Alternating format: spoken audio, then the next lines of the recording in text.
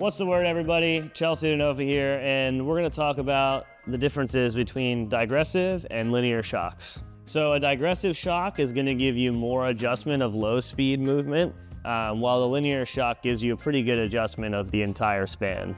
Okay, so starting off with a linear shock, basically as you adjust this, no matter where it's at in its range of adjustment, obviously stiffer makes the shock move slower, softer makes the shock able to move faster.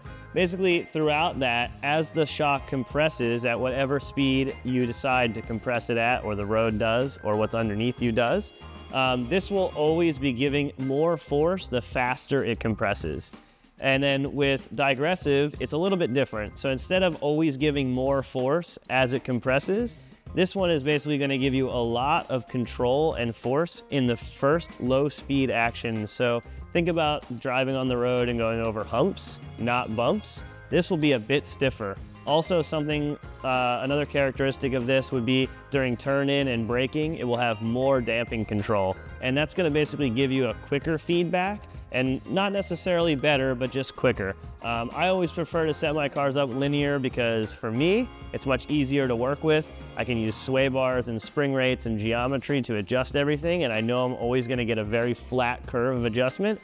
But some people really like digressive because it can suck up some of the bumps a little bit better and give you a little more feedback on slow moving actions like braking, turning, and applying throttle.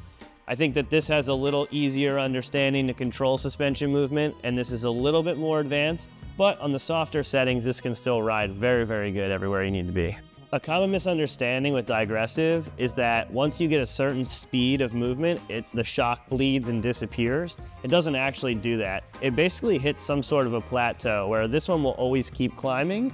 The digressive basically has a small climb as you give it more force, but this will ultimately probably have more control at a very high speed than this will, but this has more instant control.